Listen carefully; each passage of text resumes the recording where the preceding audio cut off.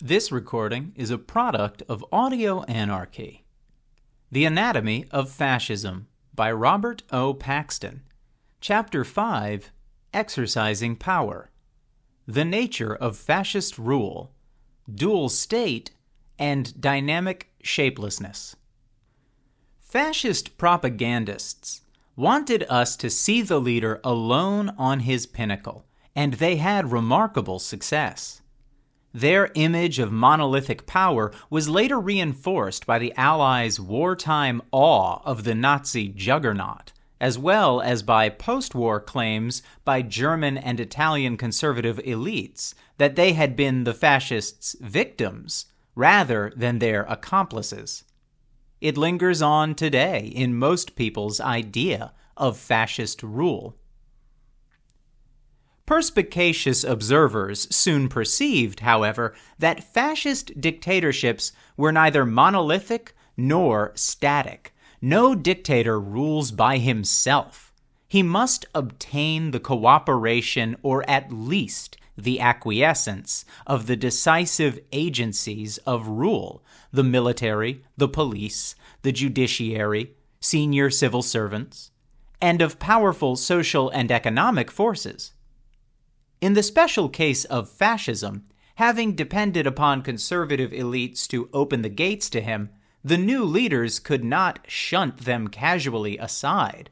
Some degree, at least, of obligatory power sharing with the pre-existing conservative establishment made fascist dictatorships fundamentally different in their origins, development, and practice from that of Stalin. Consequently, we have never known an ideologically pure fascist regime. Indeed, the thing hardly seems possible. Each generation of scholars of fascism has noted that the regimes rested upon some kind of pact or alliance between the fascist party and powerful conservative forces. In the early 1940s, the social democratic refugee Franz Neumann argued in his classic Behemoth that a cartel of party, industry, army, and bureaucracy ruled Nazi Germany, held together only by, quote, profit, power, prestige, and especially fear, unquote. At the end of the 1960s, the moderate liberal Karl Dietrich Bracher found that, quote, National Socialism came into being and into power under conditions that permitted an alliance between conservative authoritarian and technicistic, nationalistic, and revolutionary dictatorial forces, unquote.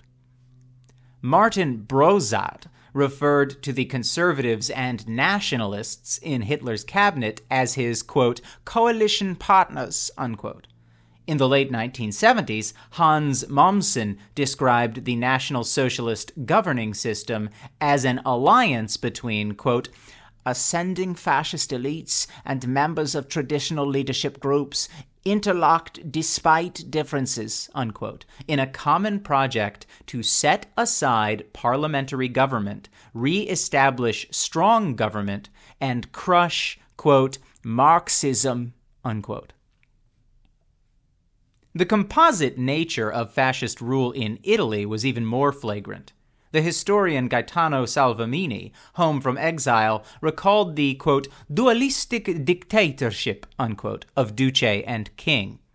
Alberto Acquaroni, the preeminent scholar of the fascist state, emphasized the, quote, centrifugal forces, unquote, and, quote, tensions, unquote, Mussolini confronted in a regime that still, quote, 15 years after the March on Rome, unquote, had, quote, many features derived directly from the liberal state, unquote.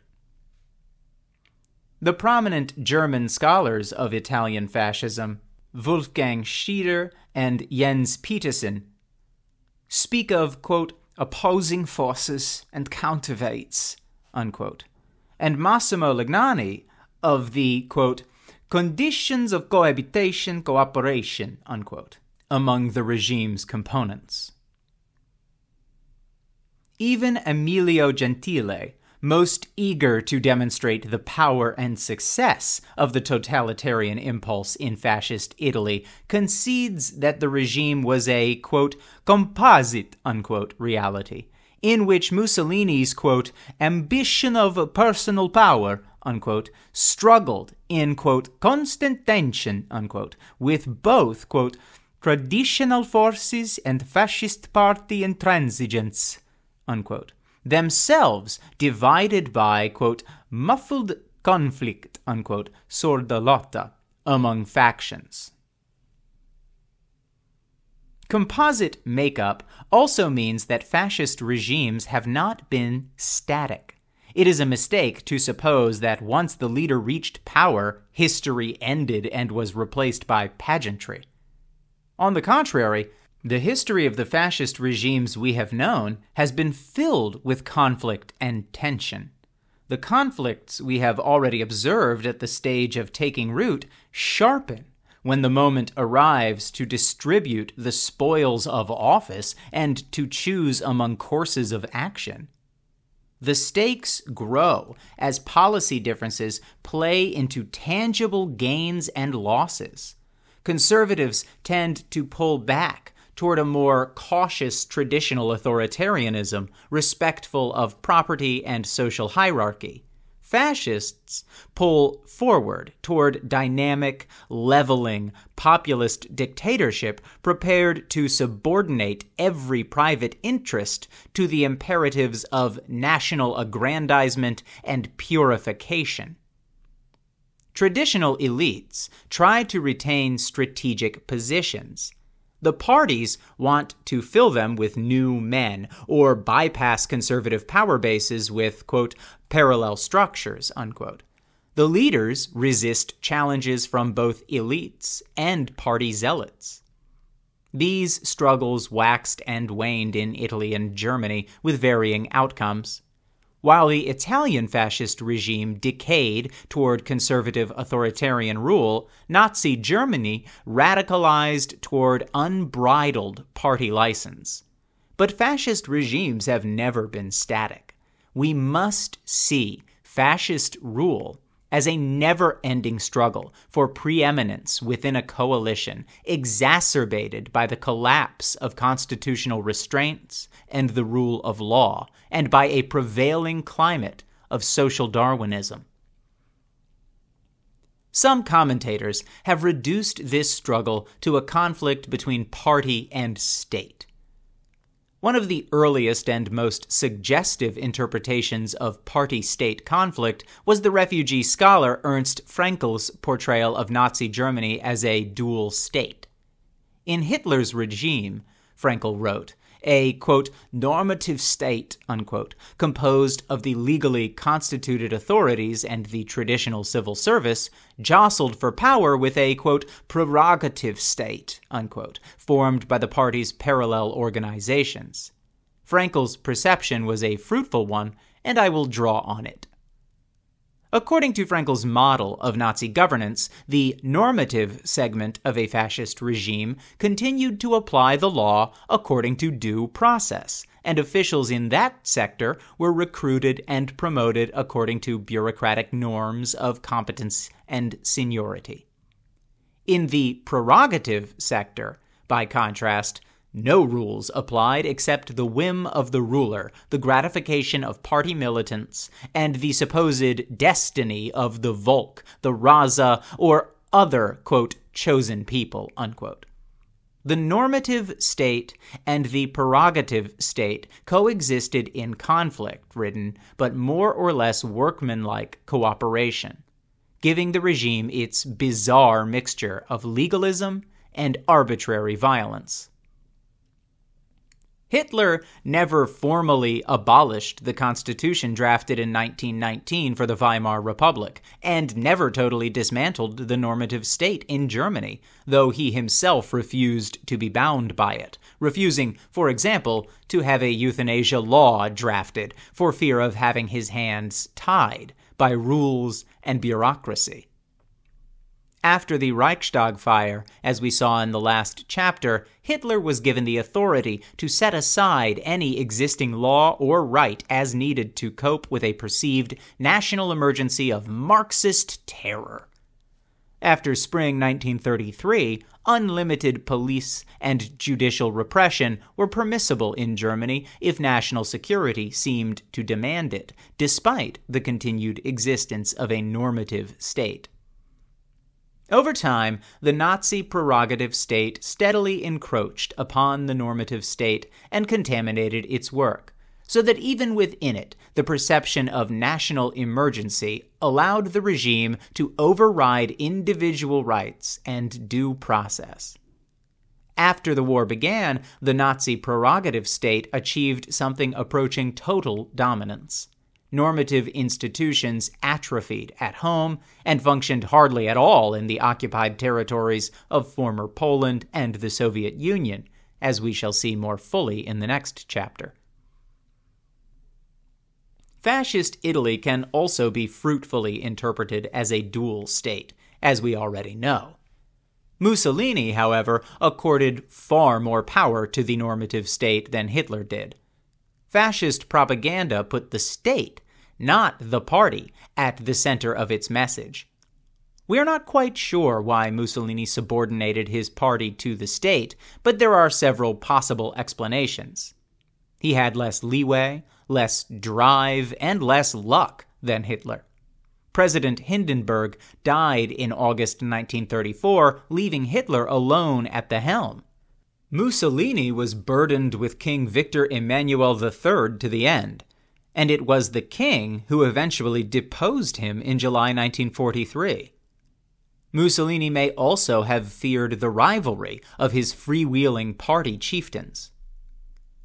Even so, the Italian fascist state contained important prerogative elements: its secret police, the Ovra, its controlled press, its economic baronies, the IRI, for example, and its African fiefdoms, where party chiefs like Italo Balbo could strut and command the life and death of indigenous peoples.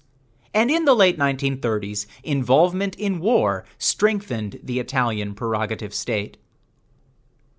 The struggle for dominance within fascist dictatorships involves more than party and state, however, or prerogative and normative states. Frankel's dual state image is incomplete.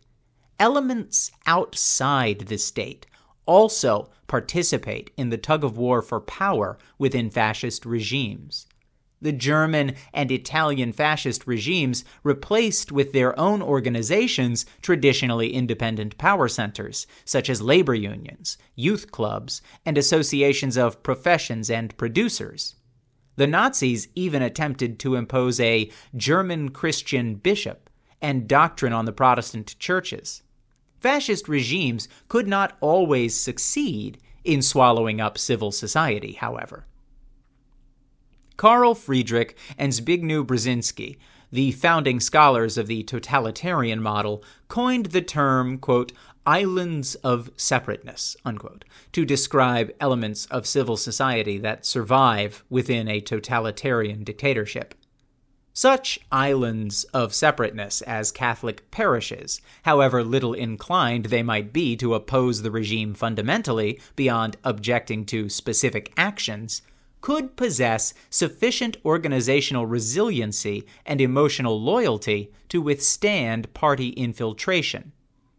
One does not have to accept the totalitarian model integrally to find the islands of separateness metaphor useful. Hitler and the Nazi Party gradually overcame most of the islands of separateness within the German state and society in a process called, euphemistically by party propagandists, Gleichschaltung, coordination, or leveling.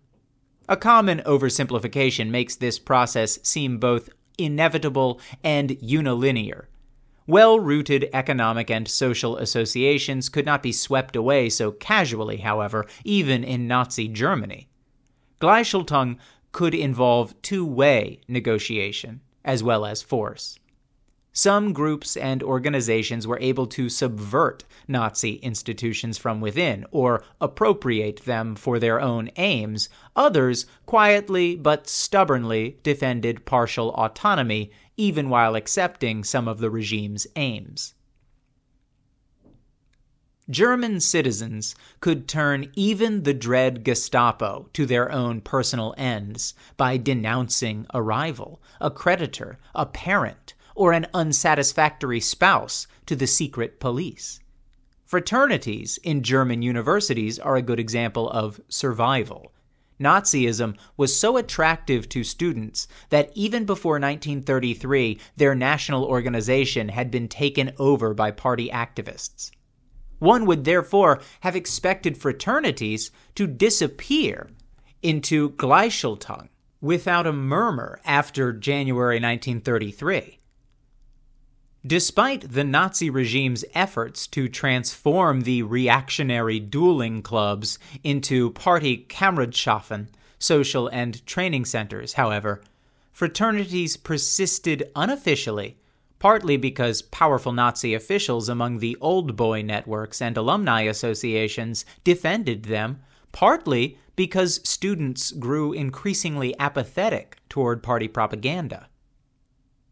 In the much slower process of consolidating fascist rule in Italy, only the labor unions, the political parties, and the media were fully, quote, brought into line, unquote. The Catholic Church was the most important island of separateness in fascist Italy, and although the regime encroached briefly in 1931 on the Church's youth movements and schools, it ultimately lost that battle.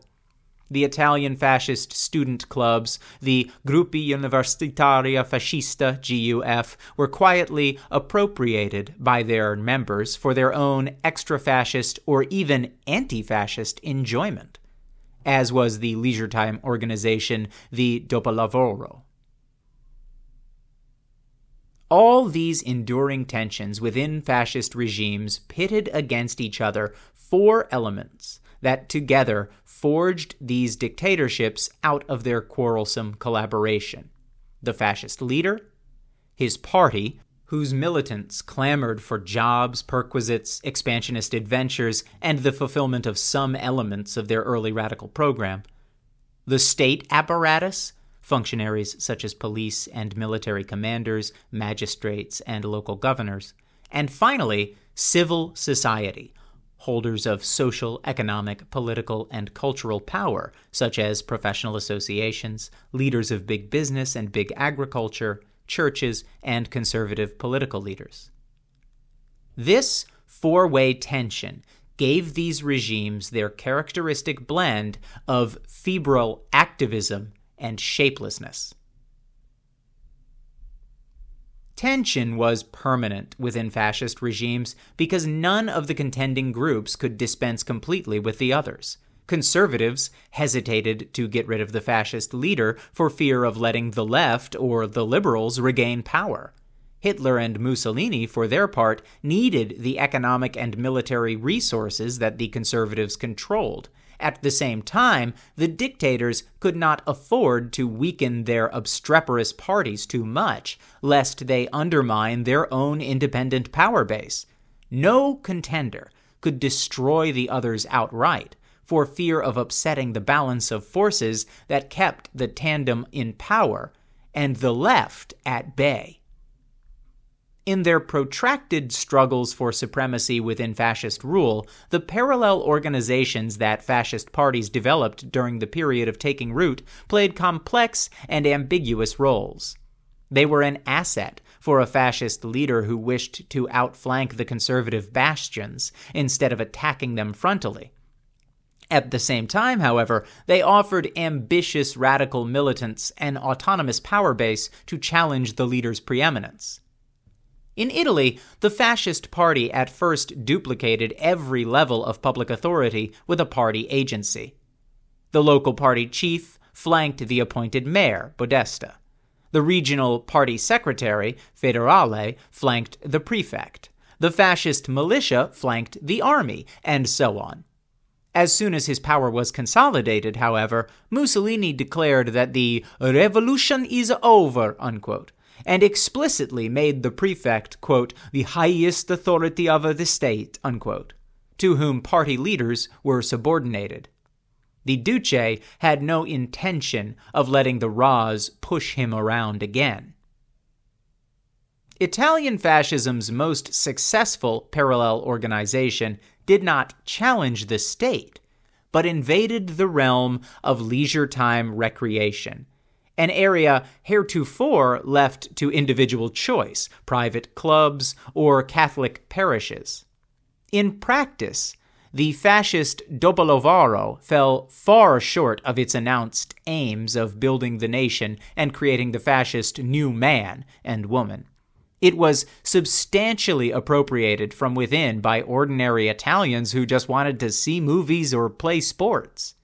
It was, nonetheless, the fascist regime's most ambitious attempt to penetrate Italian society down to the country towns and compete with the local boss and the priest for social authority there. The Nazi Party competed with traditional agencies by a similar array of parallel organizations. The party had its own paramilitary force, the SA, its own party court, party police, and youth movement, the party's foreign policy branch, first under Alfred Rosenberg, but later part of Joachim von Ribbentrop's personal staff, the Dienststelle-Ribbentrop, intervened actively among German-speaking foreign populations in Austria and the Czech Sudetenland.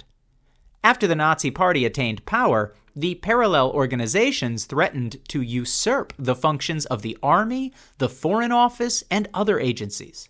In a separate and sinister development, the political police was detached from the interior ministries of the German states and centralized, step by step, as the notorious Gestapo, Geheime Staatspolizei, under the command of fanatical Nazi Heinrich Himmler. Duplication of traditional power centers by parallel party organizations was a principal reason for the already noted shapelessness and the chaotic lines of authority that characterized fascist rule and set it apart from military dictatorship or authoritarian rule. In a further complication, fascist regimes allowed opportunists to flood into the parties, which thereby ceased to be the private clubs of old fighters. The Italian Partito Nazionale Fascista, PNF, opened its rolls in 1933 in an effort to fascistize the whole population. Thereafter, party membership was required for civil service jobs, including teaching. Mussolini hoped that party membership would fortify the casual Italian civic spirit that so annoyed him, but the opposite seems to have happened.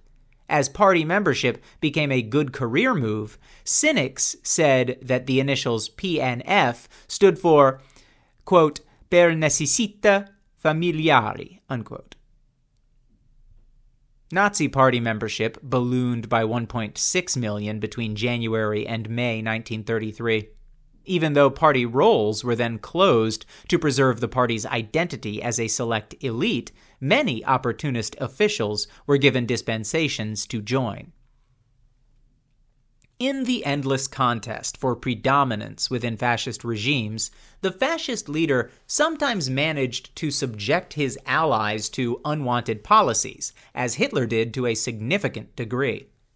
In other cases, conservative forces and bureaucrats might retain substantial independent power, as they did in fascist Italy, enough to persuade the atheist Mussolini to give the Catholic Church its most favorable treatment since Italian unification, to force him to sacrifice his syndicalist friends to businessmen's desires for autonomy and privilege, and ultimately to remove him from power in July 1943, when the approach of Allied armies convinced them that fascism was no longer serving national ends.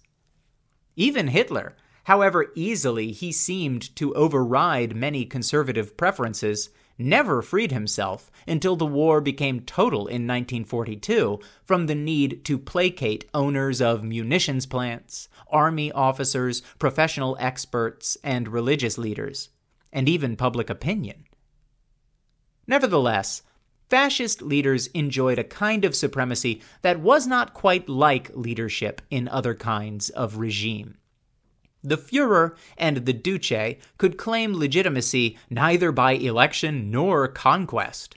It rested on charisma, a mysterious direct communication with the Volk or Raza that needs no mediation by priests or party chieftains. Their charisma resembled media-era celebrity stardom, raised to a higher power by its say over war and death.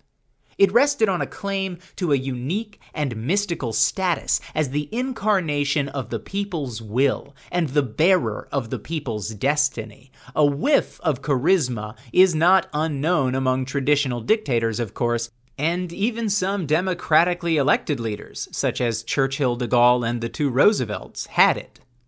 Stalin surely had charisma, as the public hysteria at his funeral showed, but Stalin shared his role as the bearer of historical destiny with the Communist Party, which made succession possible, even if palace intrigues and murders multiplied before the successor could emerge. But fascist rule is more nakedly dependent on charisma than any other kind, which may help explain why no fascist regime has so far managed to pass power to a successor. Both Hitler and Mussolini had charisma, though Mussolini's declining vitality in middle age and his tawdry end made most people forget the magnetism he had once exhorted, even outside Italy. Charisma helps us understand several curious features of fascist leadership. The notorious indolence of Hitler, far from making Nazism more tepid, freed his subordinates to compete in driving the regime toward ever more extreme radicalization. A charismatic leader is also immune from the surprisingly widespread grumbling against the administration that quickly arose in both Germany and Italy. At the same time, charismatic leadership is brittle.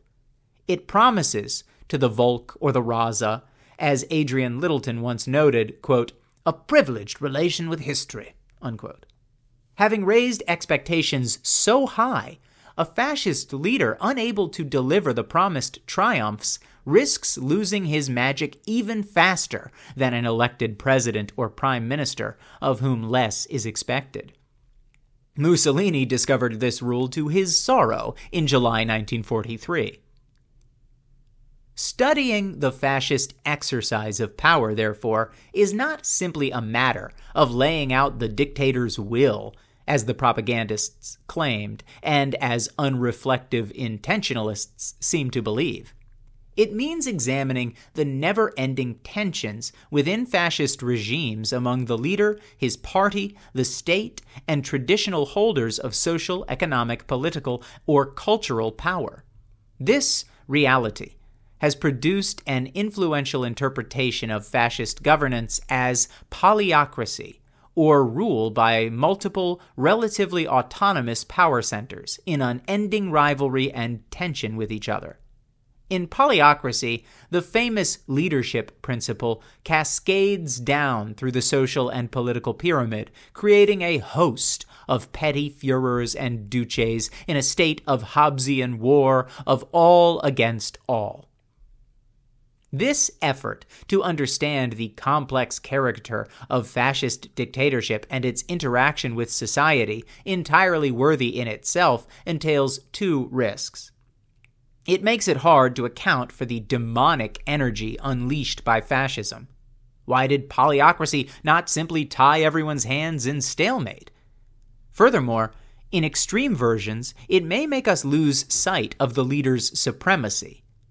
In an energetic debate in the 1980s, intentionalists defended the centrality of the dictator's will, while structuralists or functionalists asserted that the dictator's will could not be applied without multiple links with state and society. Both views were easy to caricature and were sometimes taken to extremes. Intentionalism worked best for foreign and military policy, where Hitler and Mussolini both played hands-on roles. The most emotionally charged issue within the intentionalist-structuralist debate was the Holocaust, where the enormity of the outcome seemed to demand the presence of a correspondingly enormous criminal will. I will look at this issue more closely in the next chapter. A major problem for intentionalists was Hitler's personal style of rule. While Mussolini toiled long hours at his desk, Hitler continued to indulge in the lazy, bohemian dilettantism of his art student days. When aides sought his attention for urgent matters, Hitler was often inaccessible. He spent much time at his Bavarian retreat. Even in Berlin, he often neglected pressing business. He subjected his dinner guests to midnight monologues, rose at midday, and devoted his afternoons to personal passions, such as plans by his young protege Albert Speer to reconstruct his hometown of Linz and the center of Berlin in a monumental style befitting the Thousand-Year Reich. After February 1938, the cabinet ceased to meet. Some cabinet ministers never managed to see the Führer at all.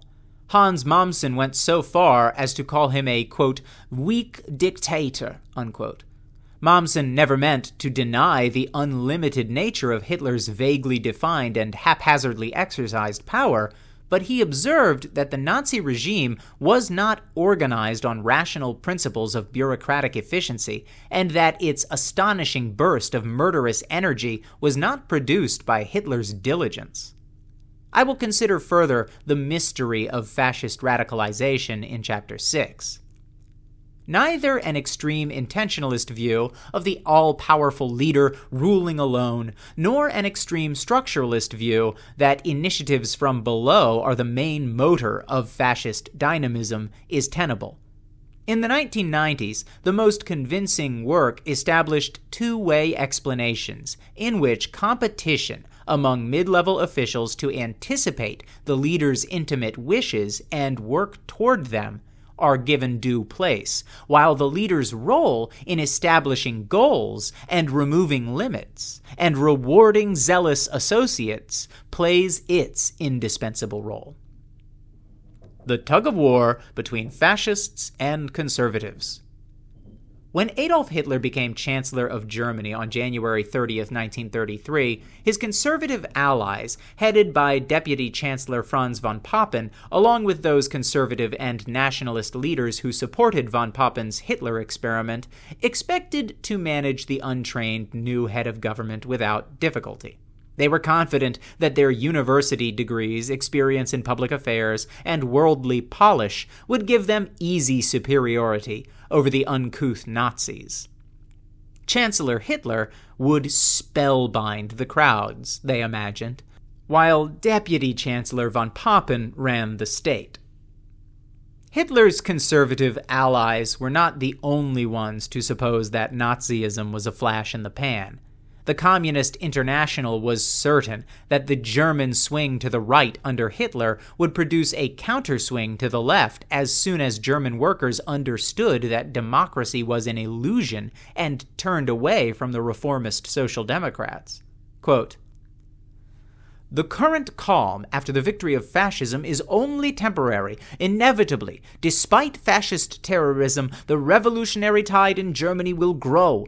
The establishment of open fascist dictatorship, which is destroying all democratic illusions among the masses and is freeing them from the influence of the Social Democrats, will speed up Germany's progress toward the proletarian revolution." Unquote.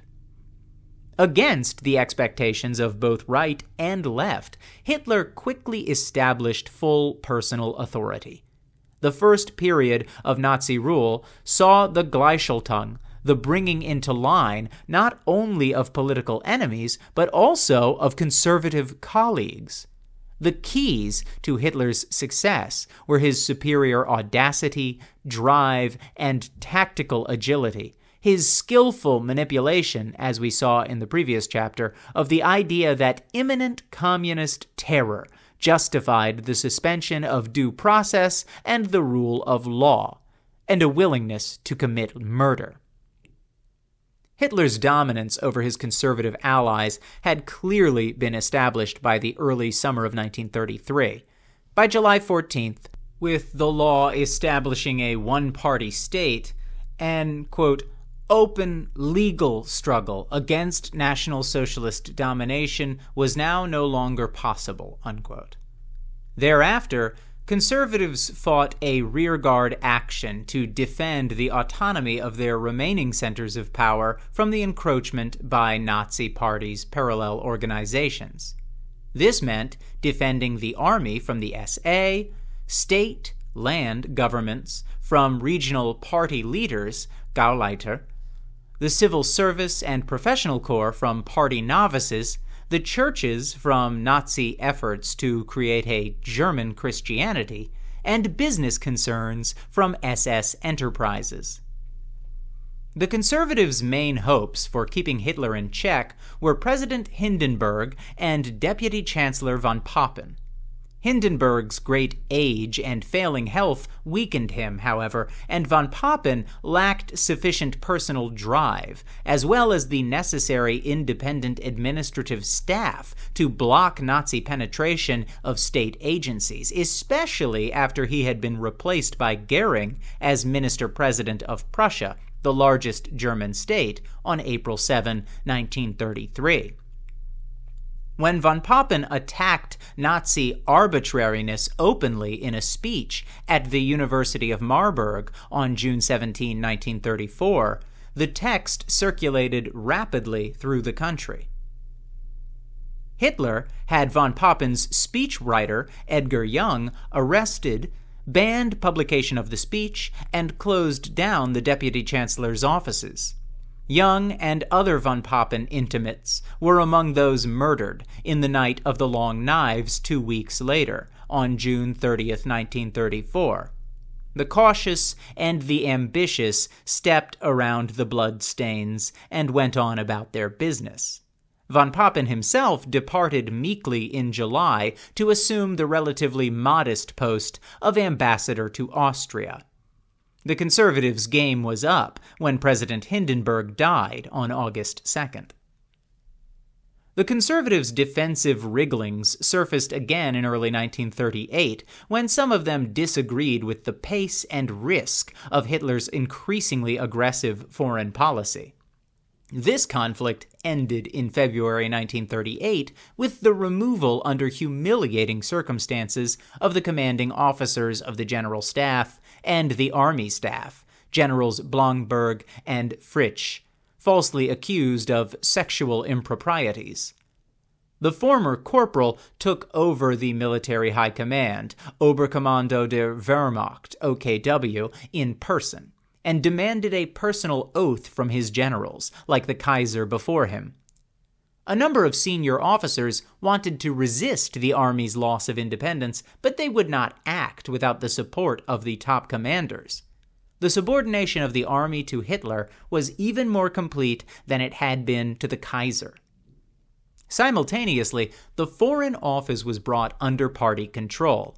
The career diplomat Konstantin von Neurath was removed as foreign minister on February 5, 1938, and German diplomats had the humiliation of seeing their proud corporation pass under the control of the leader of the party's parallel organization, Joachim von Ribbentrop, a man whose main international experience before 1933 had been selling German fake champagne in Britain.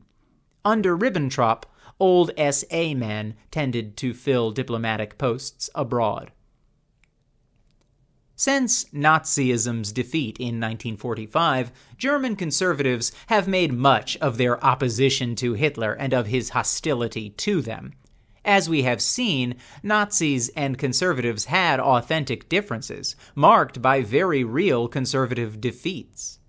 At every crucial moment of decision, however, at each ratcheting up of anti-Jewish repression, at each new abridgment of civil liberties and infringement of legal norms, at each new aggressive move in foreign policy, at each further subordination of the economy to the needs of autarky and hasty rearmament, most German conservatives, with some honorable exceptions, swallowed their doubts about the Nazis in favor of their overriding common interests.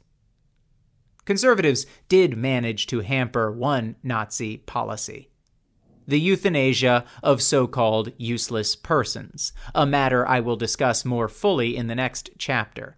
For the rest, while conservative institutions and organizations sought to safeguard their class and personal interests, they rarely challenged the regime itself. Some individual conservatives, such as those who gathered around Helmut von Moltke at his country estate in Kreisau, opposed the regime morally and intellectually, and pondered about what form a new Germany should take after the war. Toward the end, when they had finally understood that Hitler was leading Germany to annihilation, some conservative senior officers and civil servants came closest to forming an effective resistance to the Nazi regime and nearly succeeding in assassinating Hitler himself on July 20th, 1944. Since Mussolini's regime failed to develop the total reach of Hitler's, it is often considered less than totalitarian. But the same elements vied for power within fascist Italy as in Nazi Germany: the leader, the party, the state bureaucracy, and civil society. It was the outcome that differed, for power was apportioned among them in rather different ways. Distrustful of his party activists, Mussolini worked to subordinate them to an all-powerful state. At the same time, he was forced by circumstances to share the summit with the king and to placate the much stronger Catholic Church. Party activists fought back with accusations that the Duce was allowing the conservative fellow travelers, fiancheggiatori, literally flankers, to dilute the movement. The final result in Italy was what some have called, quote, a tougher version of liberal Italy, unquote. This view underestimates both the party's innovations in state organization and propaganda, especially in its dealings with youth and especially during the Ethiopian War. Mussolini's capacity for arbitrary action and the degree of latent tension among Duce, party, and conservative elites in the Italian version of the dual state. The tug-of-war between leader and party. In fascist propaganda, and in most people's image of fascist regimes, leader and party are fused into a single expression of the national will. In reality, there is permanent tension between them, too. The fascist leader inevitably neglects some early campaign promises in his quest for the alliances necessary for power, and thus disappoints some of his radical followers.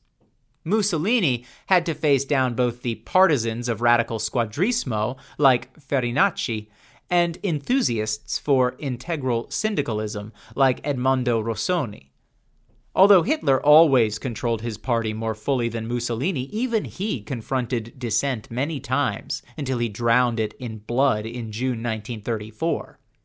Before power, the partisans of an authentic German socialism, a third way intermediate between capitalism and Marxism, whom we have already met, created embarrassments for him with businessmen whom he wanted to court. There were also those impatient with his all-or-nothing strategy, like Walter Stennis and Gregor Strasser. As we have already seen, he did not hesitate to expel the latter two from the party. In the first days of Hitler's rule, conflict erupted over the Second Revolution, a further wave of radical change that would give the spoils of place and position to the old fighters. In the spring of 1933, party militants celebrated their arrival in power by continuing their street actions against the left, against the moderate bourgeoisie, and against the Jews. The boycott of Jewish businesses organized by the militant Fighting League of the Commercial Middle Class in spring 1933 was only one of the more conspicuous examples of, quote, revolution from below, unquote. Hitler, however, needed calm and order then, instead of challenges to the state's monopoly of violence, and party leaders announced, quote, the end of the revolution, unquote, in the summer of 1933. Aspirations for continued revolution still percolated within the SA, however, arousing concern in the business community. The SA's wish to become the armed force of the new regime made the Army High Command uneasy. Hitler settled these matters far more brutally and decisively than Mussolini in the Night of the Long Knives. The lesson was not lost on other would-be opponents. The problem for fascist regimes, a problem traditional dictators never had to face, was how to keep the party's energy boiling without troubling public order and upsetting conservative allies. Most Nazi Party radicals were kept from troubling the regime by Hitler's personal control, by the regime's domestic and foreign successes, and eventually by the outlets of war and the murder of the Jews. The occupation of Western Europe provided gratifying opportunities for spoliation. Things went much further on the Eastern Front. There, the party ran amok with occupation policy, as we will see in the next chapter. Mussolini dominated his party too, but in the face of much more open and durable challenges. The fascist party leaders, particularly the local Ras, whose exploits during the period of Squadrismo gave them a certain autonomous power, often expressed dissatisfaction with Mussolini. There were two sources of these tensions: a functional one, in that Mussolini had different responsibilities as a party leader than the local Ras and therefore saw things differently, and a personal one, in that Mussolini was more inclined to normalize relations with traditional conservatives than were some of his hot-headed followers. As we saw, movement and leader quarreled in 1921 over the transformation of the movement into a party, and in August 1921, the Ras forced Mussolini to give up his intended pact of pacification with the socialists. After power, those divergences became even sharper. Party militants were frustrated by Mussolini's first 2 years of moderate coalition government in 1922 through 24. We saw in Chapter 4 how, in December 1924, party militants prodded Mussolini to end his 6 months of indecision after the Matteotti murder and choose the aggressive way out by establishing one-party rule. In need of strong party support as he set up his new dictatorship, Mussolini named in February 1925 the most uncompromising partisan of violent Squadrismo, Roberto Farinacci, Ras of Cremona, to be secretary of the fascist party. Farinacci's appointment looked like a signal of renewed violence against opponents, of party encroachment on the civil service, and of radical social, economic, and foreign policies. Farinacci was dismissed, however, after only a year. Renewed eruptions of violence, such as 8 more killings in Florence in October 1925, quote, in front of the tourists, unquote, were intolerable, and it was revealed that Farinacci's law thesis had been plagiarized. A series of more pliable party secretaries followed who, while increasing the party's size and reach, subordinated it unquestioningly to the Duce and to the state bureaucracy. In the next chapter, I will take up the continued tension between Mussolini's instinct for normalization and his periodic episodes of radicalization. The tug-of-war between party and state. Both Hitler and Mussolini had to make the machinery of the state work for them, by persuasion or by force. Party militants wanted to sweep away career bureaucrats and take all the places themselves. The leaders almost never gave in to this demand. We have already seen how Hitler sacrificed the SA to the army in June 1934. Similarly, Mussolini prevented the milizia from invading the professional sphere of the Italian army, except for service in the colonies. In general, the fascist and Nazi regimes had no serious difficulty establishing control over public services. They largely protected civil servants' turf from party intrusion and left their professional identity intact. Civil servants were frequently in broad sympathy with fascist regimes' biases for authority and order against parliament and the left, and they appreciated enhanced freedom from legal restraint. Eliminating Jews sometimes opened up career advancement. The police were the key agency, of course. The German police were very quickly removed from the normative state and brought under Nazi Party control via the SS. Himmler, supported by Hitler against rivals and the Ministry of the Interior, which traditionally controlled the police, ascended in April 1933 from political police commander of Bavaria, where he set up the first concentration camp at Dachau, to chief of the whole German police system in June 1936. This process was facilitated by the disgruntlement many German police had felt for the Weimar Republic and its, quote, coddling of criminals, unquote, and by the regime's efforts to enhance police prestige in the eyes of the public. By 1937, the annual congratulatory Police Day had expanded from 1 day to 7. Initially, the SA were deputized as auxiliary police in Prussia, but this practice was ended on August 2, 1933, and the police faced no further threat of dilution from party militants. They enjoyed a privileged role above the law as the final arbiters of their own form of unlimited police justice. While the German police were run more directly by Nazi Party chiefs than any other traditional state agency, the Italian police remained headed by a civil servant, and their behavior was little more unprofessional or partisan than under previous governments. This is one of the most profound differences between the Nazi and fascist regimes. The head of the Italian police for most of the fascist period was the professional civil servant Arturo Boccini. There was a political police, the Ovra, but the regime executed relatively few political enemies. Another crucial instrument of rule was the judiciary.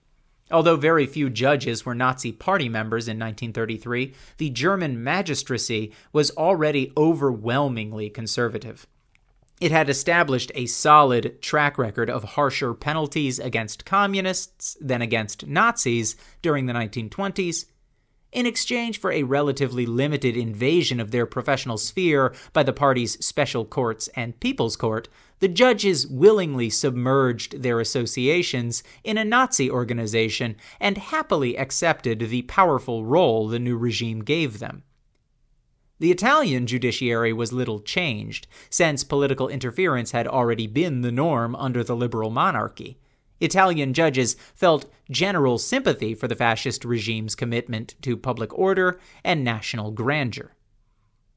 Medical professionals, not strictly part of the state but essential to the regime's smooth functioning, cooperated with the Nazi regime with surprising alacrity. The Nazis' determination to improve the biological purity of the race — Italian culture was quite different on this point — contained a public health component that gratified many medical professionals. For a long time, the cruel experiments performed on prisoners by Dr. Joseph Mengele gave a distorted impression of Nazi medicine. Nazi medicine was not mere sadism, though it did cause much suffering. It embarked on extensive basic public health research.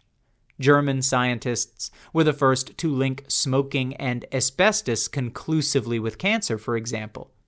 Improving the race also meant encouraging large families, and fascist regimes were particularly active in the development of demographic science in the service of pronatalism. We will see in the next chapter how in Germany, under the pressure of war, improving the race turned into the sterilization of the unfit and the elimination of useless mouths. the mentally and incurably ill, and from there to ethnic genocide. Nazi administrators were proud of the scientific and bureaucratic care with which they approached these matters, so unlike the Slavs' disorderly pogroms, and they rewarded doctors and public health professionals with extensive authority over them. Many participated willingly in, quote, medicalized killing, unquote. An, quote, astonishing number, unquote, of child welfare professionals, weary of the ideological bickering between public and private and between religious and secular agencies that had nearly paralyzed this field under Weimar and already turning back toward parental authority and discipline after Weimar's experimentation, welcomed Nazism in 1933 as a new beginning. The party-state conflict was the most easily and most definitively settled of all the tensions within fascist rule. The Nazi state in particular ran vigorously right up to the end, in conscious and determined rejection of any hint of the breakdown of public authority that had occurred in 1918. Accommodation, enthusiasm, terror. The dual-state model is incomplete in yet one more crucial dimension. It leaves out public opinion. It is not enough to study the way a fascist regime exerted its authority from above. One must explore also how it interacted with its public. Did a majority of the population support fascist regimes consensually, even with enthusiasm? Or were they bent to submission by force and terror? The terror model has prevailed, partly because it serves as an alibi for the peoples concerned, but recent scholarship has tended to show that terror was selective, and that consensus was high in both Nazi Germany and fascist Italy. Neither regime was conceivable without terror. Nazi violence was omnipresent and highly visible after 1933. The concentration camps were not hidden, and executions of dissidents were meant to be known. The publicity of Nazi violence does not mean that support for the regime was coerced, however. Since the violence was directed at Jews, Marxists, and asocial outsiders, homosexuals, gypsies, pacifists, the congenitally insane or crippled, and habitual criminals, groups that many Germans were often happy to see the last of. Germans often felt more gratified than threatened by it. The rest soon learned to keep silent. Only at the end, as the Allies and the Russians closed in, when the authorities attacked anyone accused of giving in, did the Nazi regime turn its violence upon ordinary Germans. The Italian fascist pattern of violence was the opposite of the Nazi one. Mussolini spilled more blood coming to power than Hitler did, but his dictatorship was relatively mild after that. The main form of punishment for political dissidents was forced residence in remote southern hill villages. About 10,000 serious opponents of the regime were imprisoned in camps or on offshore islands. The regime sentenced to death a mere 9 opponents between 1926 and 1940. But we must avoid the commonplace assumption that Mussolini's dictatorship was more comic than tragic. His order to assassinate the Rosselli brothers in France in 1937, the articulate leaders of the most important democratic resistance movement, Giustizia e Libertà, along with the notorious murder of the socialist deputy Giacomo Matteotti in June 1924, put indelible bloodstains on his regime. Fascist justice, while several orders of magnitude less vicious than Nazi justice, proclaimed no less boldly the, quote, subordination of individual interests to collective interests, unquote. And one must not forget the spectacular ruthlessness of Italian colonial conquest. As with the Third Reich, fascist violence was directed selectively against, quote, enemies of the nation, unquote, socialists or South Slavic or African peoples who stood in the way of Italian hegemony around the Mediterranean, so it could inspire more approval than fear. The popularity-terror dichotomy is obviously much too rigid. Even Nazism did not depend on brute force alone. One remarkable discovery of recent scholarship is how small a police apparatus sufficed to enforce its will. The Gestapo was so well supplied with denunciations from zealous or jealous citizens that it could get along with a ratio of about one police officer for 10,000 to 15,000 citizens, far fewer than the Stasi required in the post-war German Democratic Republic. The most interesting aspects of the story lie between the two extremes of coercion and popularity. It might be instructive to consider fascist regimes' management of workers, who were surely the most recalcitrant part of the population. It is clear that both fascism and Nazism enjoyed some success in this domain. According to Tim Mason, the ultimate authority on German workers under Nazism, the Third Reich contained German workers by 4 means: terror, division, some concessions, and integration devices, such as the famous strength through joy, Kraft durch Freude, leisure time organization. Let there be no doubt that terror awaited workers who resisted directly.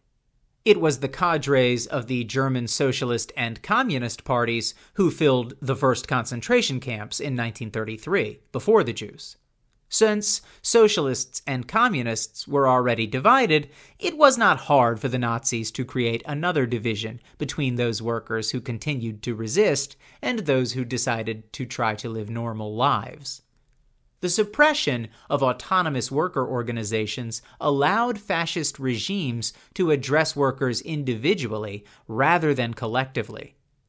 Soon, demoralized by the defeat of their unions and parties, workers were atomized, deprived of their usual places of sociability, and afraid to confide in anyone. Both regimes made some concessions to workers. Mason's third device for worker containment. They did not simply silence them, as in traditional dictatorships. After power, official unions enjoyed a monopoly of labor representation. The Nazi Labor Front had to preserve its credibility by actually paying some attention to working conditions. Mindful of the 1918 revolution, the Third Reich was willing to do absolutely anything to avoid unemployment or food shortages. As the German economy heated up in rearmament, there was even some wage creep. Later in the war, the arrival of slave labor, which promoted many German workers to the status of masters, provided additional satisfactions. Mussolini was particularly proud of how workers would fare under his corporatist constitution. The Labor Charter, 1927, promised that workers and employers would sit down together in a corporation for each branch of the economy and submerge class struggle in the discovery of their common interests. It looked very imposing by 1939 when a chamber of corporations replaced Parliament. In practice, however, the corporative bodies were run by businessmen, while the workers' sections were set apart and excluded from the factory floor. Mason's fourth form of containment, integrative devices, was a specialty of fascist regimes. Fascists were past masters at manipulating group dynamics. The youth group, the leisure time association, party rallies. Peer pressure was particularly powerful in small groups. There, the patriotic majority shamed or intimidated nonconformists into at least keeping their mouths shut. Sebastian Hoffner recalled how his group of apprentice magistrates was sent in summer 1933 on a retreat where these highly educated young men, mostly non-Nazis, were bonded into a group by marching, singing, uniforms, and drill. To resist seemed pointless, certain to lead nowhere but to prison and an end to the dreamed-of career. Finally, with astonishment, he observed himself raising his arm, fitted with a swastika armband, in the Nazi salute. These various techniques of social control were successful. Mussolini was broadly supported from 1929 at least up through his victory in Ethiopia in 1936. Accommodation with the Catholic Church was central to this support. The Lateran treaties concluded by Mussolini and Pope Pius XI in February 1929 ended nearly 60 years of conflict between the Italian state and the Vatican, with mutual recognition and the payment by Italy of a substantial indemnity for its seizure of papal lands in 1870. Italy recognized Roman Catholicism as, quote, the religion of most Italians, unquote. The once anti-clerical Mussolini, who had written a youthful novel called The Cardinal's Mistress, and at 21, in a debate with a Swiss pastor, had given God, if he existed, 5 minutes to strike him dead, had submitted in 1925 to a belated church marriage to his longtime common-law companion Rachele Guidi, and to the baptism of their children. In elections on March 24, 1929, the Church's explicit support helped produce a vote of 98% in favor of the fascist list of candidates, there were no others, for Parliament. Fascism paid a high price in the long term for the Church's aid to consensus. As the hair of fascist dynamism wore itself out, the tortoise of Catholic parish life and culture plodded along to become the basis of Christian democratic rule in Italy after 1945. The other ingredient of Mussolini's popularity in the middle years was his victory over Ethiopia in summer 1936, the last, it turned out, of his military successes. Popular approval of the Italian fascist regime declined only when Mussolini's expansionist foreign policy began to produce defeats. The Duce's need to demonstrate a, quote, special relation with the history, unquote, required him to mount a dynamic foreign policy. Beginning with the defeat of his volunteer armored force by Spanish Republicans and international volunteers at Guadalajara, in the hills northeast of Madrid in March 1937, however, foreign policy provided more humiliation than reinforcement for Mussolini's regime. The Nazi regime, too, aroused considerable popular enthusiasm within Germany by the mid-1930s. Full employment, plus a long string of bloodless foreign policy victories, raised approval far above the Nazis' initial 44% in the March 1933 elections. Although Germans grumbled a lot about restrictions and shortages, and although the outbreak of war in September 1939 was received glumly, the Hitler cult was exempt from the criticism reserved for party officials and bureaucrats.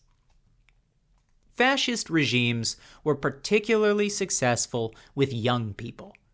Fascist arrival in power sent a shockwave down through society to each neighborhood and village. Young Italians and Germans had to face the destruction of their social organizations, if they came from socialist or communist families, as well as the attraction of new forms of sociability.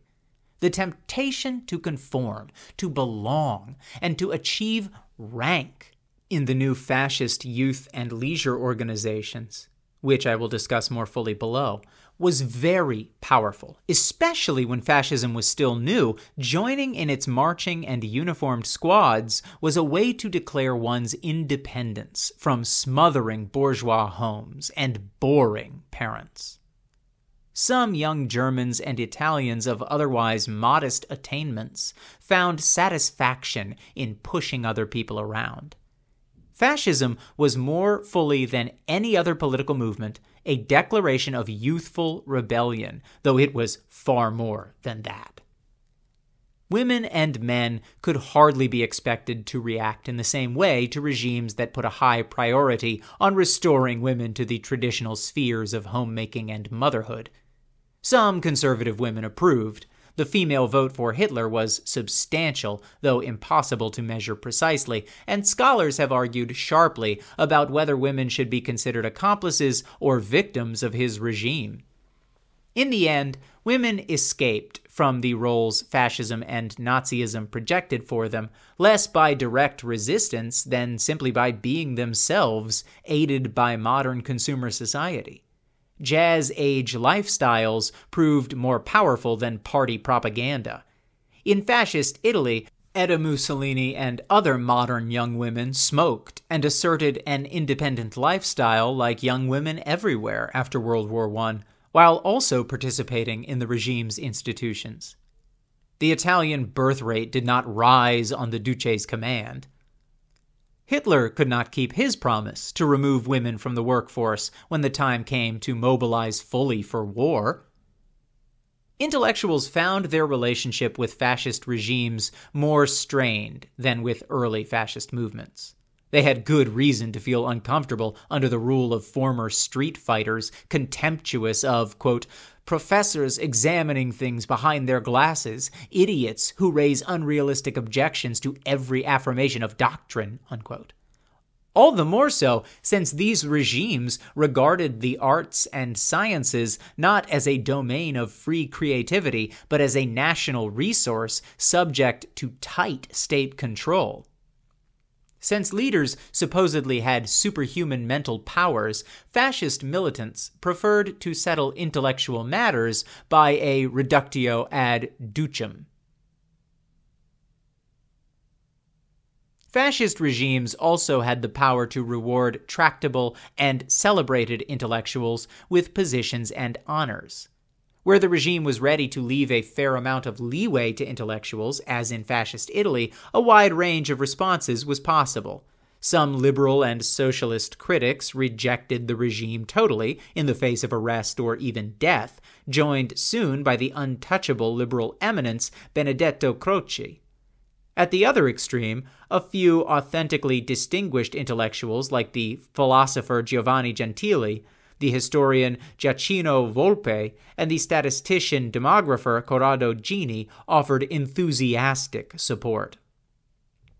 Mussolini never needed to crack down severely on cultural life because most intellectuals accepted some degree of accommodation with his regime, if only partially and occasionally. Of the signers of Croce's Manifesto of the Intellectuals of 1925, 90 could be found in 1931 writing for the very official Enciclopedia Italiano. When university professors were required to take an oath to the regime during the academic year 1931 through 32, only 11 out of 1,200 refused. Only after the racial legislation of 1938, which I will talk about more in the next chapter, did a significant number of Italian intellectuals emigrate. Intellectuals faced more intense pressure in Nazi Germany. Nazi ideologues attempted to transform thought, as in the German physics that was supposed to supplant the Jewish physics of Einstein, and the German Christianity that was supposed to purge Christian doctrine of its Jewish influences. Substantial numbers of intellectual emigrants included some non-Jews. Thomas Mann was only the most celebrated. The physicist Max Planck managed to remain active in Germany, defend some measure of independence and that of some of his colleagues, and retain the respect of the international scientific community. Still other prominent intellectuals, among them the philosopher Martin Heidegger, the sociologist Hans Freyer, and the legal scholar Carl Schmitt, found sufficient common ground with Nazism to accept official assignments. Within the range of compromise, accommodation, and quiet reticence adopted by most intellectuals, some positions remain obscure even today. Did the Nobel Prize physicist Werner Heisenberg weaken the German atomic energy program from within, as he claimed, or did it fail because of inadequate funding, changed priorities, the departure of important Jewish colleagues like Lise Meitner, and Heisenberg's own erroneous overestimate of the amount of plutonium required to operate an atomic pile? Even if public enthusiasm was never as total as fascists promised their conservative allies, most citizens of fascist regimes accepted things as they were. The most interesting cases are people who never joined the party and who even objected to certain aspects of the regime, but who accommodated because its accomplishments overlapped with some of the things they wanted. while the alternatives all seemed worse. The eminent German orchestral conductor Wilhelm Furtwängler was penalized after the war for having been photographed with a beaming Hitler, but in fact, his relations with the Nazi regime were complicated. Furtwängler never joined the party. He tried in 2 tense face-to-face meetings to persuade the Führer to relax his ban on Jewish music and musicians. He was removed from some of his conducting posts for persisting in playing the atonal music of Hindemith. But he shared the Nazis' assumptions that, quote, music arises from deep and secret forces which are rooted in the people of the nation, unquote, especially the German nation. It was unthinkable for him to leave Germany or cease his musical activity. He was indeed a privileged person under Nazism. For even though Hitler knew of Furtwängler's reservations, he also understood enough about music to realize that Furtwängler was the best conductor in Germany. By accepting accommodations of this sort, fascist regimes were able to retain the loyalty of nationalists and conservatives who did not agree with everything the party was doing. The Fascist Revolution. The radical rhetoric of the early fascist movements led many observers, then and since, to suppose that once in power the fascist regimes would make sweeping and fundamental changes in the very bases of national life. In practice, although fascist regimes did indeed make some breathtaking changes, they left the distribution of property and the economic and social hierarchy largely intact, differing fundamentally from what the word revolution had usually meant since 1789.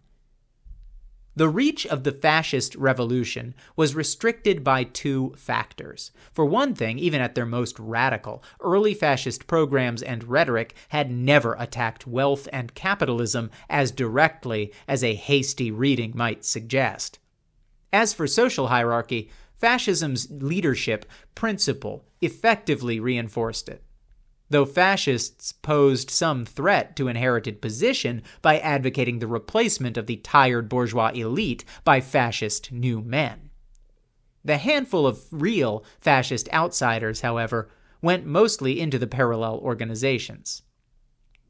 The scope of fascist change was further limited by the disappearance of many radicals during the period of taking root and coming to power. As fascist movements passed from protest and the harnessing of disparate resentments to the conquest of power, with its attendant alliances and compromises, their priorities changed, along with their functions. They became far less interested in assembling the discontented than in mobilizing and unifying national energies for national revival and aggrandizement. This obliged them to break many promises made to the socially and economically discontented during the first years of fascist recruitment. The Nazis in particular broke promises to the small peasants and artisans who had been the mainstay of their electoral following, and to favor urbanization and industrial production. Despite their frequent talk about revolution, fascists did not want a socio-economic revolution. They wanted a revolution of the soul and a revolution in the world power position of their people. They meant to unify and invigorate and empower their decadent nation to reassert the prestige of Romanita or the German Volk or Hungarism or other group destiny. For that purpose, they believed they needed armies, productive capacity, order, and property. Force their country's traditional productive elements into subjection, perhaps, transform them, no doubt, but not abolish them. The fascists needed the muscle of these bastions of established power to express their people's renewed unity and vitality at home and on the world stage. Fascists wanted to revolutionize their national institutions in the sense that they wanted to pervade them with energy, unity, and willpower. But they never dreamed of abolishing property or social hierarchy. The fascist mission of national aggrandizement and purification required the most fundamental changes in the nature of citizenship and in the relation of citizens to the state since the democratic revolutions of the 18th and 19th centuries. The first giant step was to subordinate the individual to the community. Whereas the liberal state rested on a compact among its citizens to protect individual rights and freedoms, the fascist state embodied the national destiny, in service to which all the members of the national group found their highest fulfillment. We have seen that both regimes found some distinguished non-fascist intellectuals ready to support this position. In fascist states, individual rights had no autonomous existence. The state of law, the Rechtsstaat, the État de droit, vanished, along with the principles of due process by which citizens were guaranteed equitable treatment by courts and state agencies. A suspect acquitted in a German court of law could be rearrested by agents of the regime at the courthouse door and put in a concentration camp without any further legal procedure. A fascist regime could imprison, despoil, and even kill its inhabitants at will and without limitation. All else pales before that radical transformation in the relation of citizens to public power. It follows almost as an anticlimax that fascist regimes contained no mechanisms by which citizens could choose representatives or otherwise influence policy. Parliaments lost power, elections were replaced by yes-no plebiscites and ceremonies of affirmation, and leaders were given almost unlimited dictatorial powers. Fascists claimed that the division and decline of their communities had been caused by electoral politics and especially by the left's preparations for class warfare and proletarian dictatorship. Communities so afflicted, the fascists taught, could not be unified by the play of naturally harmonious human interests. As the liberals had believed, they had to be unified by state action, using persuasion and organization if possible, using force if necessary. The job required what the French sociologist Émile Durkheim called, quote, mechanical solidarity, unquote, rather than, quote, organic solidarity, unquote. Fascist regimes thus contained multiple agencies for shaping and molding the citizenry into an integrated community of disciplined, hardened fighters. The fascist state was particularly attentive to the formation of youth, jealously attempting to retain a monopoly of this function, a matter that brought fascist regimes and the Catholic Church into frequent conflict. Fascist regimes set out to make the new man and the new woman each in his or her proper sphere. It was the challenging task of fascist educational systems to manufacture new men and women who were simultaneously fighters and obedient subjects. Educational systems in liberal states, alongside their mission to help individuals realize their intellectual potential, were already committed to shaping citizens. Fascist states were able to use existing educational personnel and structures with only a shift of emphasis toward sports and physical and military training. Some of the school's traditional functions were absorbed, to be sure, by party-parallel organizations like the obligatory youth movements. All children in fascist states were supposed to be enrolled automatically in party organizations that structured their lives from childhood through university. Close to 70% of Italians aged 6 to 21 in the northern cities of Turin, Genoa, and Milan belonged to fascist youth organizations, though the proportion was much lower in the undeveloped South. Hitler was even more determined to take young Germans away from their traditional socializers, parents, school teachers, churches, and their traditional spontaneous amusements. Quote, "These boys," unquote, he told the Reichstag on December 4th, 1938, quote, "join our organization at the age of 10 and get a breath of fresh air for the first time. Then, 4 years later, they move from the young Volk to the Hitler Youth, and there we keep them for another 4 years. And then we are even less prepared to give them back into the hands of those who create our class and status barriers. Rather, we take them immediately into the party, into the labor front, into the SA or the SS, and so on," unquote. Between the end of 1932 and the beginning of 1939, the Hitlerjugend expanded its share of the 10 to 18 age group from 1% to 87%.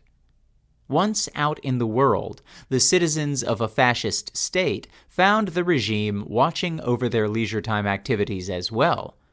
The Dopolavoro in Italy and the Kraft Deutschfreude in Germany. Indeed, fascist regimes tried to redraw so radically the boundaries between private and public that the private sphere almost disappeared. Robert Ley, head of the Nazi Labor Office, said that in the Nazi state the only private individual was someone asleep.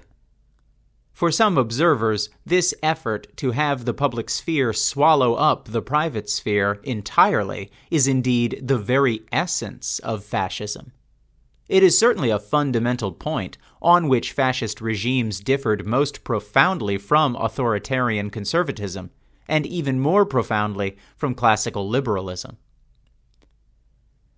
There was no room in this vision of obligatory national unity for either free-thinking persons or for independent, autonomous subcommunities. Churches, Freemasonry, class-based unions and syndicates, political parties, all were suspect as subtracting something from the national will. Here were grounds for infinite conflict with conservatives as well as the left. In pursuit of their mission to unify the community within an all-consuming public sphere, fascist regimes dissolved unions and socialist parties.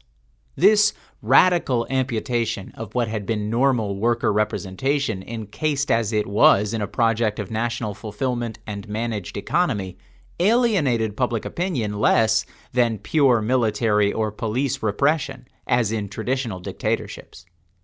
And indeed, the fascists had some success in reconciling some workers to a world without unions or socialist parties, those for whom proletarian solidarity against capitalist bosses was willingly replaced by national identity against other peoples. Brooding about cultural degeneracy was so important a fascist issue that some authors have put it at the center. Every fascist regime sought to control the national culture from the top, to purify it of foreign influences, and make it help carry the message of national unity and revival. Decoding the cultural message of fascist ceremonies, films, performances, and visual arts has today become the most active field of research on fascism. The reading of fascist stagecraft, however ingenious, should not mislead us into thinking that fascist regimes succeeded in establishing monolithic cultural homogeneity. Cultural life in fascist regimes remained a complex patchwork of official activities, spontaneous activities that the regimes tolerated, and even some illicit ones. 90% of the films produced under the Nazi regime were light entertainment without overt propaganda content. Not that it was innocent, of course. A few protected Jewish artists hung on remarkably late in Nazi Germany, and the openly homosexual actor and director Gustav Gründgens remained active to the end. In no domain did the proposals of early fascism differ more from what fascist regimes did in practice than in economic policy. This was the area where both fascist leaders conceded the most to their conservative allies. Indeed, most fascists, above all after they were in power, considered economic policy as only a means to achieving the more important fascist ends in unifying, energizing, and expanding the community. Economic policy tended to be driven by the need to prepare and wage war. Politics trumped economics. Much ink has been spilled over whether fascism represented an emergency form of capitalism, a mechanism devised by capitalists by which the fascist state, their agent, disciplined the workforce in a way no traditional dictatorship could do. Today it is quite clear that businessmen often objected to specific aspects of fascist economic policies, sometimes with success. But fascist economic policy responded to political priorities and not to economic rationale. Both Mussolini and Hitler tended to think that economics was amenable to a ruler's will. Mussolini returned to the gold standard and revalued the lira at 90 to the British pound in December 1927 for reasons of national prestige and over the objections of his own finance minister. Fascism was not the first choice of most businessmen, but most of them preferred it to the alternatives that seemed likely in the special conditions of 1922 and 1933. Socialism, or a dysfunctional market system. So they mostly acquiesced in the formation of a fascist regime and accommodated to its requirements of removing Jews from management and accepting onerous economic controls. In time, most German and Italian businessmen adapted well to working with fascist regimes, at least those gratified by the fruits of rearmament and labor discipline and the considerable role given to them in the economic management.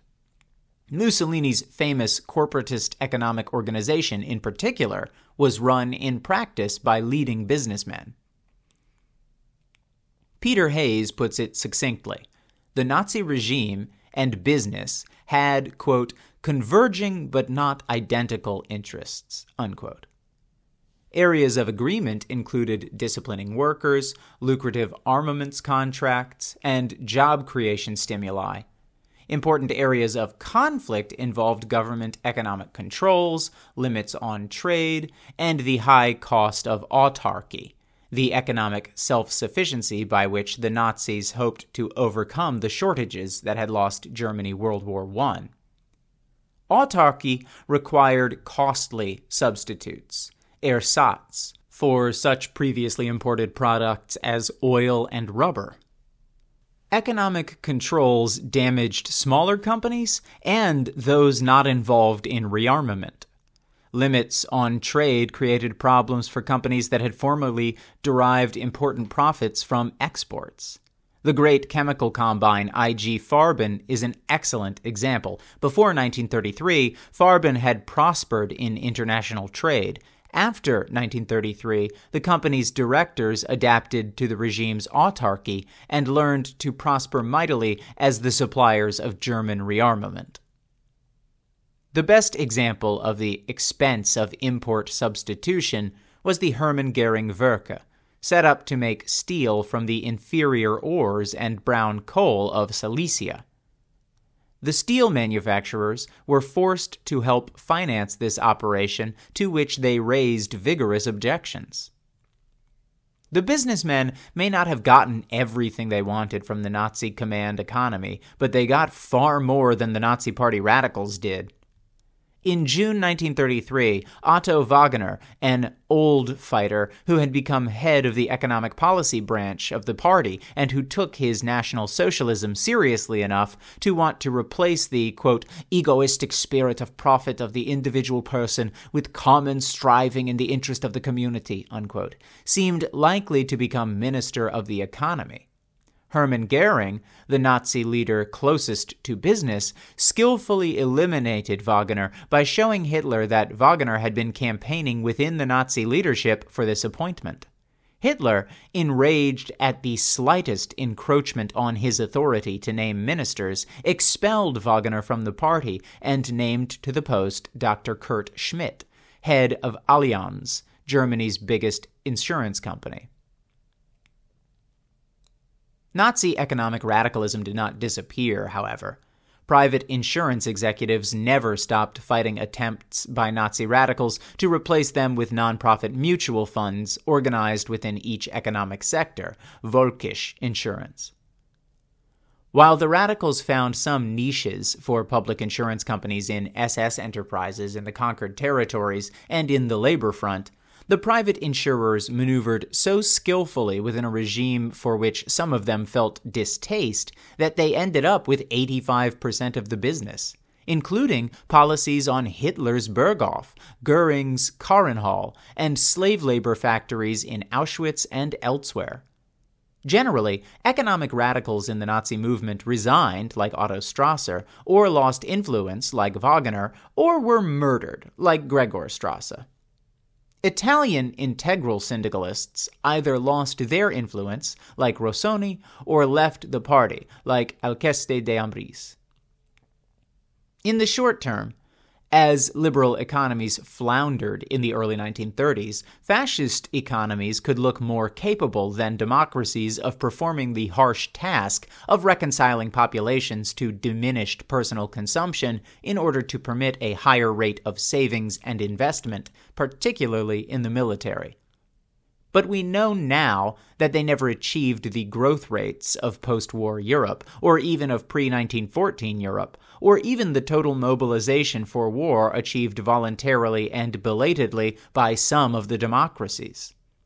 This makes it difficult to accept the definition of fascism as a, quote, developmental dictatorship, unquote, appropriate for latecomer industrial nations. Fascists did not wish to develop the economy, but to prepare for war, even though they needed accelerated arms production for that. Fascists had to do something about the welfare state.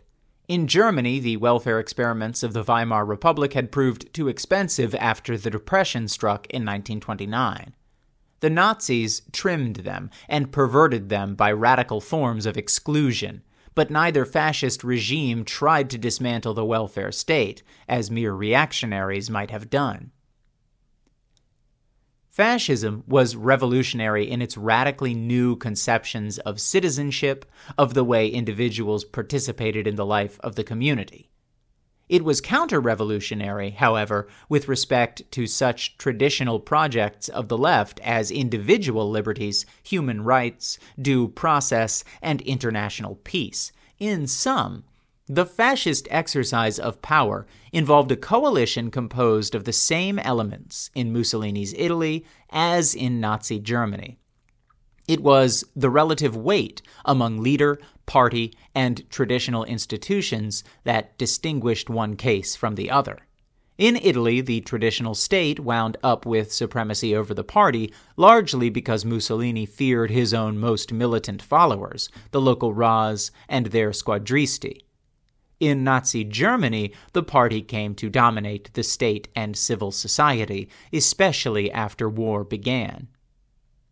Fascist regimes functioned like an epoxy, an amalgam of two very different agents: fascist dynamism and conservative order. Bonded by shared enmity toward liberalism and the left, and a shared willingness to stop at nothing to destroy their common enemies. So ends Chapter 5 of Robert Paxton's The Anatomy of Fascism.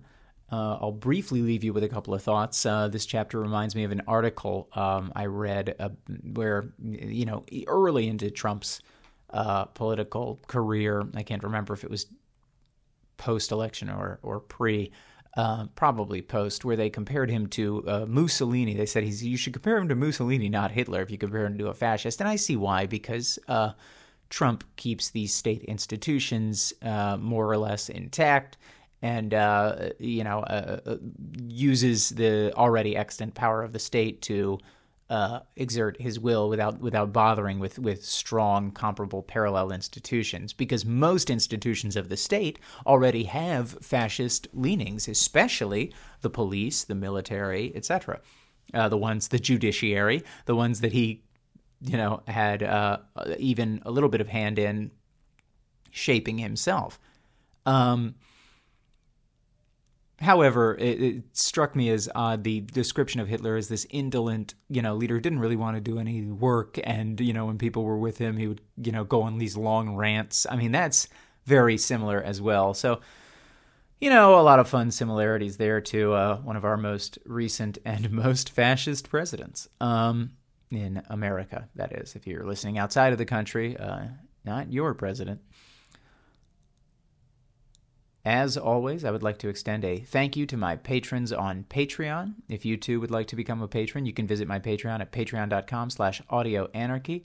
Thank you to Moby Bongo, Jamie Suarez, Matthew Vergen, Jordan Peterson's Pharmacist, Michael Rudge, Darth Malik 135, Luna Diltz, Chris Kilbasa, Violet, Bo Whitney, Jacob Jubek, and Bonnie. Thank you all so much for your continued contribution to this channel. I really appreciate it. That's going to do it for me. Go ahead and get out there and seize the means of production, my little anarchist friends.